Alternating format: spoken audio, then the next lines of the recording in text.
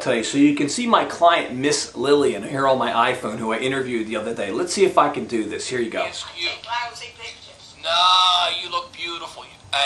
So what do you think about today, the kids today, people today, just the way the world... Irresponsible. Good one. Irresponsible. I tell you, I lived in the best generation.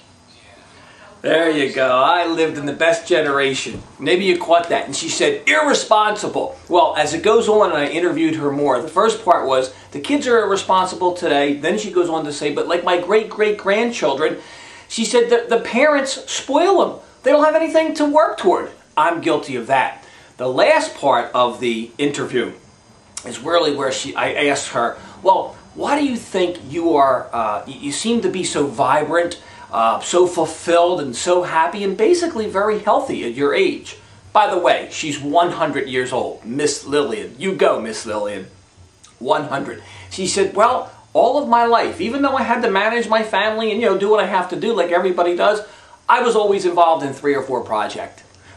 I go, what do you mean projects? She goes, yeah, volunteering, helping, doing things. She goes, and it's great because you help people, you serve, and we all know that. No secret, right? She goes, but, even if I had problems, didn't get a chance to think about them much because I couldn't change them anyway. There you go, life tip.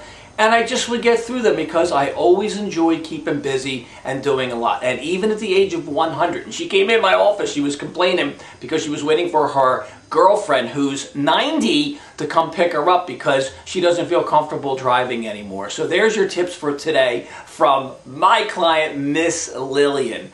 We are a little irresponsible today. We're not strict enough. I agree with you there. But be involved. Do things. Help others.